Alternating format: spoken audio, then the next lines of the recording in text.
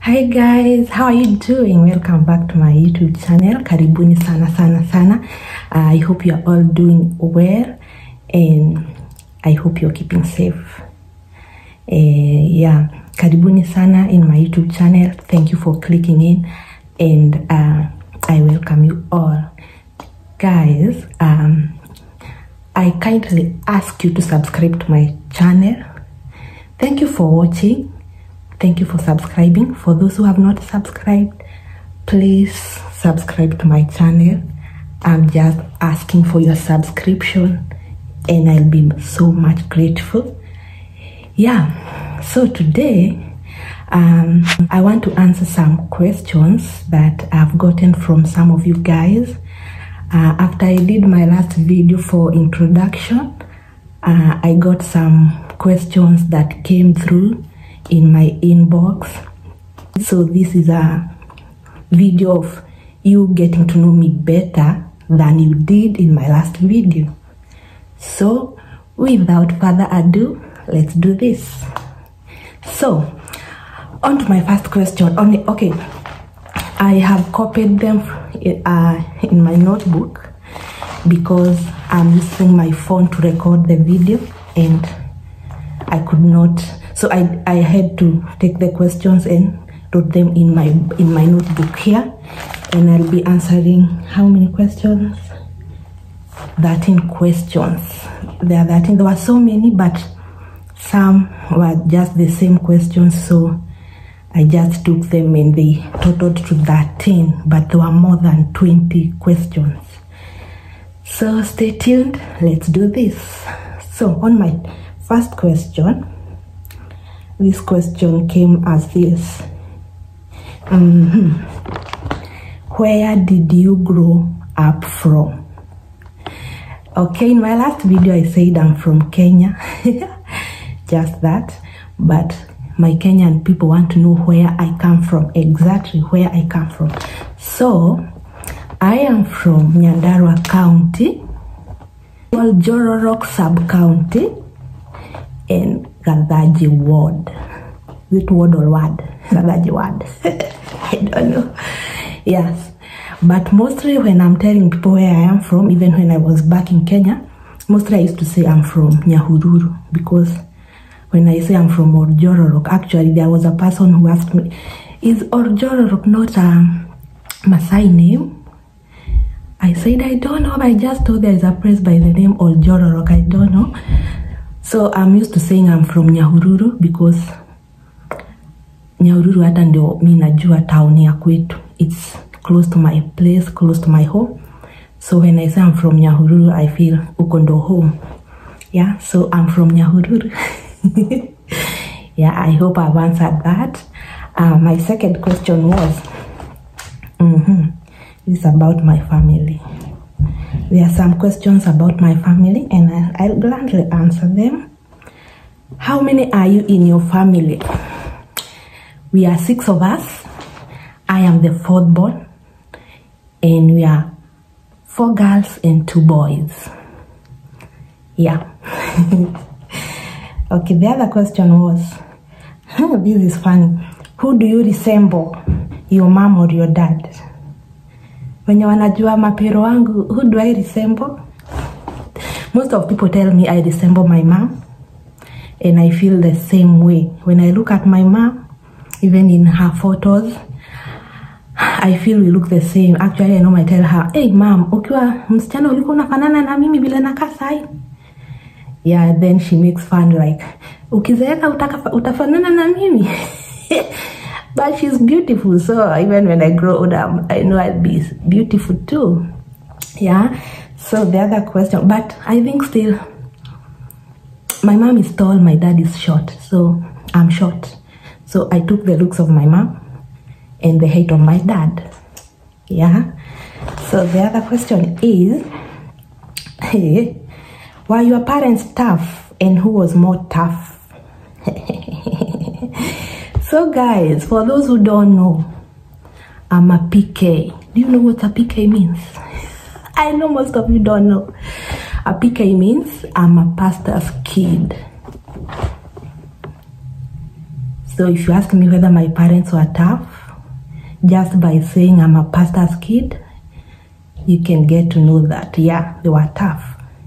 But dad was more tough than my mom. Wow, my dad was tough. But I thank God for him, because it's because of him and God that I am where I am today.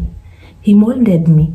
Both my parents, in fact, we normally say our dad was tough, but I can count the number of times when dad beat me. But mom, there are countless times I was naughty. But what my dad used to do, alikuwa anatuchapa Cold War. Ungefanya kitu, then dad aseme, unajua nini? Today you are not eating supper. You go to bed hungry. Oh. Or you're in the kitchen, na ni ushago, kuna giza, hakuna stima. By that time there was no lights, but at least today there is electricity. So he could tell you to go out in the darkness, ukae nje like for 20 minutes all alone. Ushago, umefukuzwa nje juu umekosea, ukae 20 minutes nje peke yako. Yeah, and I remember there is this guy, our neighbor. He was our family friend, and he used to come to our place. So when we were kids, alikuwa anatuambia ati giza uongea, ati imewahi muongelesha, ikamuuliza ati ikamuuliza, ilimuuliza kwa Kikuyu, sijui niweke aje kwa Kiswahili ama kwa Kizungu. Ilimuuliza, who are you? So when you are sent out by your dad, by my dad, you are like, sana ngoja tu giza iniongeleshe. That's how my dad used to punish us. He could also tell you to go to bed without eating, yeah, or you do some other stuffs. Angekwambia utalima shamba akupimie na utalima peke yako. So those were the kinds of punishment we used to get from our dad, and we felt, aki dad unakuanga mkali. But dad, I love you, you know. Yeah, it's because of that I am where I am today. And dad, big up. So the other question, nimeka sana hapo. Who is your role model? That's a good one. My role model is my dad and my mom. It's as simple as that. What's your favorite food? My favorite food is, I have so many favorite food. But what I love most is kienyeji. Kienyeji, this food we call kienyeji for Wakikuyu, mokimo, and githeri, plain githeri, and of course ugali. Ugali na kitoyo yoyote I can eat. And of course I love meat. Yes, napenda nyama. That's my favorite food. Yeah, the next question. What movies do you love watching? Movies. I love action movies and crime movies. I love crime movies so much. You know why? Not because I'm a criminal, no. Not because I'm intending to be one, no. But I just love watching. My interest to those movies are normally to the main characters. And of course, mwenye ana fight maybe to get the criminals. The intelligence anatumia kushika hao criminals. That's what I love seeing. So mostly I'm not into the criminals themselves. I'm to the person who is working to get those criminals. And action movies, I just love those noises. You see, when those noises, when you are watching action movies, you can tell. I love watching action movies. It's like they go in hand with crime movies. Yeah, they are like the same. Yeah. The other one is, what do you love for your looks in terms of clothing and hair? Let me start with my hair. my hair is just simple because I have dreadlocks. I decided to put dreadlocks when I knew I was coming to United States, because some of my friends here used to tell me, hapa kitambo pate mtu wa kushuka utaka, alafu it's very expensive, of which it is true. So it's either ukuja umenyoa ama uweke dread, at least you can do them by yourself. And by the way, I do retouch my hair, as you can see, takama imechapa kidogo. I do repair my hair by myself because sina mtu wa kunitengeneza. So I had to learn how to do it. I'll do a video doing my hair, so I'll talk more about that when I'll be doing that video. So about my clothing, what I love is just being decent. I love trousers and tops. I love dresses, fitting ones. Yeah, although size zote hazinitoshei because of what? I gave birth just recently and hey, nimenona nimepuff. As you can see my nimepuff kupuff. Yeah. So, napenda jeans sana. Napenda fancy tops. As you can see, this one I'm wearing is a fancy one. Let me put this phone properly. Is it a phone or a camera? Let me call it a camera for now. So, I just love fancy things, fancy tops, and mostly jeans because I feel like they fit me properly. And yeah, and fitting dresses. Not mini dresses and not long ones. Just above the knees slightly. Hizo ndizo navanga maybe when I'm going to church. Yeah, but the other days I do jeans and tops. Yeah, that's what I love for my clothing. The other question is, do you love makeup? Look at me now. What do you think? Already you got the answer, right? Yes, I love makeup, but I'm still learning how to do it. Oh my God, let me tell you, I take like 2 hours. Napakanga natoa, juu naona bado haijakaa vizuri. Yeah? So kama kuna mtu anaweza nifundisha kupaka makeup, hebu mniambie how to do it and what to start and what to finish with. Yeah? But hivi mnaniona ni mimi nimejipaka, si ati nimepakwa na mtu. So I'm trying. I'm trying kwanza with my eyebrows. Yeah. I feel I'm getting there. Yeah, na practicing sana kupaka makeup. Yeah. So I love makeup. Yes, I do. So the other question is,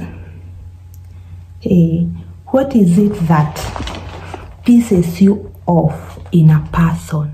So what pisses me off is when a person tries to put himself up there and put me down.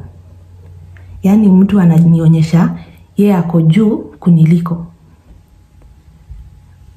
Wale watu wa kujisifu, by the way, oh my God, how do ni piss off kabisa. Ama kuna watu wenye every time you meet with that person, they will never tell you anything positive about you. For instance, saa hivi vile mnaniona, tupatane na mtu aniambie, "Kai, BT umeoverdo makeup." Yani BT afadhali tu ungepaka hiyo makeup. Imagine, labda mahali niko siwezi itoa, already mahali nimefika, maybe I'm not in my house, I don't have the makeup kit. Alafu mtu amekwambia tu hivyo. Huyo mtu si amekuharibia siku. Yeah? Okay, there is maybe napenda kukorektiwa, lakini do it in a mature way. Mtu anaweza niambia in a mature way means the same story about makeup. Mtu anaweza kuja aniambie, BT, leo umeamua kupaka makeup, yeah? Wow. But I think hiyo lipstick umepaka, yani vile unakaa sahi, I wish ungepaka hiyo lipstick ya maroon, upake ya red. Aki BT ungekuwa mwa. Huyo mtu hajani rebuke. Huyo mtu ameniambia, so next time nikijipaka hivyo, I remember kuna mtu aliniambia ungepaka lipstick ya red badala ya maroon. So huyo haezi tufanya nisikie akilewa watu wananiona wananibeba aje. But ule wa kwanza mwenye aliniambia kwani ulijipaka makeup, huyo atafa every time the whole day utashinda tu ukijiambia uko ndani yako kai sasa watu wananiona aje, sasa mbona nilijipaka hii makeup, sasa siku itawaicha lini niende nikatoe. You see, so spend those kind of people. Yeah, so sana mtu mwenye anajieka juu, mtu mwenye anajaribu kukuloa sana when you're doing something, when you're talking, wanakuonyesha yes mimi ndo najua kila kitu, wewe nyamaza niongee. Those are the kind of people who pisses me off. Yeah, okay. By the way, ebu niambieni you guys, comment down below and tell me what pisses you off in a person. I would love to know. Yeah. Okay, the next question is now this one is about why I'm here. Okay, inasema, how is life like in America? Life is good. Life is good here. As I said, I cannot complain. I cannot compare my life here and the way I used to live in Kenya. It's way much better. So I cannot complain. But here you have to work hard. But your hard work always pays. It's not like Kenya. I don't say people from Kenya don't work, or from Africa. I know they do work hard, but una work hard but haupati kitu. Apa as long as unafanya kazi, you have to get something. Yeah, you have to get good money. Na uweze jipata kwa madeni kwa sababu here you get paid either in 1 week's time or 2 weeks time. Hakuna ile mshahara ya monthly. Unafanya kazi unalipwa mwisho wa wiki ama after 2 weeks. So you can imagine, and it's good money. Yeah, it's good money. So you'll never go into debt because at least money is coming as you work. You can imagine even in Kenya, if people used to be paid weekly or every 2 weeks, life could be better. Madeni ya watu hawangeingia kwa madeni. Utajipanga na hiyo do. Sasa unapatanga home, unalipwa mwisho wa mwezi, ulishaanza kukopa madeni on 15th, juu pesa iliisha. By the time end month ifike, umekopa, mshahara ikikuja, unalipa madeni, you are broke again. Tena unatafuta watu wengine wa kukopeshea. So life here is good, in short. I don't complain. I love it here, though I miss home. But since nilikuja kutafuta, tutafute do. So the other question, why did you relocate to United States? Why? Hey, it's simple. I relocated because I came to seek for greener pastures. Kenya ilinikata. Oh, I'm sorry to say it, by the way, nilikuwa nimengangana together with my husband. And I remember one of our aunt told us, by the way, hiyo kitu nimesema, it's my aunt who told me. She came to visit me and told me, hey, BT, okay, by that time, it's the time we were doing the processes of coming here. So I think she felt, wacha tu nimwambie juu after all, si anaenda, hata feel. So she told me, hey, BT, aki Kenya imewakata, and then to US. Juu alikuwa ameona venye tulikuwa tumestruggle na mabiashara na they are not working out. But it's a story for another day. Guy, nitawaambia mimi by the time nilikuwa natoka Kenya, nilikuwa nafanyia job kwa kibada ya mabati imerisiwa hivi juu. Kibada ya mabati. But hiyo ni story ya siku ingine. Leo sio, I was not to talk about that, but very soon I'll talk about it. Yeah.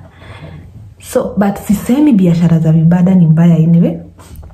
But what I mean is, nilitoka juu kwa nyumba ya mawe, nyumba nilikuwa nalipa 10k. Nikateremka nikajipata kwa kibanda, bado nangangana. Mpaka nikafunga. let me not go into detail about that. I'll do a video of that. And by that time, I'll be encouraging people about life too. Because I feel in me, I can talk to people, I can encourage people. That's what I feel like doing. Yeah? And mostly when I talk to people, they get encouraged and they tell me, yeah, Binti Yake umeni encourage, Binti Yake umenisaidia, stress zimeishaisha. I feel good. So, but me, I'll be doing more talks like this, like the sitting talks. I just talk to you guys and you tell me, you ask me questions and I answer them, yeah, about life and about how to do about things, yeah. So let me go on. The other question is, hey, who do you look up to in terms of inspiration and encouragement? Okay, this one I have 3 people who I look up to. Number 1, God. God is my pillar. God is my everything. So I look up to God. I look up to God always. And you guys, you should look up to God always. Because Mungu haizi kuangusha. Haizi. Okay? God will never fail you. So always look up to God. Number 2, my parents. My daddy and mommy. Dad, mom, hey. I don't want to talk much, but I look up to my parents because I feel they are the best to look up to. I feel they are the best maybe even to ask some questions about life. I think they are the best people to talk about my life, my family, because even the Bible says, mzazi ni Mungu wako wa pili. So from God, next is my parents, my dad and mom, because they will never lead you to astray. Hawatai kuambia kitu yenye itakufail. Hata kama itafail, your parents' intention is always good. Hata kama kitu amekuambia ufanye imefail, usifikirie that the intention of your parent was to fail. No. The intentions of your parent are always good for you. So that's why my parents, I look up to them. Yeah, and I love them. Of course I do. I love them so much. And there is this one guy now I look up to. I started following him not long ago because I came to know about him. I think, yeah, he started this thing of his. I don't know, but I think 2018, but I'm not sure, but that's when I started watching, and I think they were just beginning. Ilibidi hata niandike jina yake juu nashidangwa kuisoma. Anajitanga Daman. I don't know whether I'm pronouncing it correctly. Yeah, this guy does short videos za kuencourage watu, and he's doing amazing.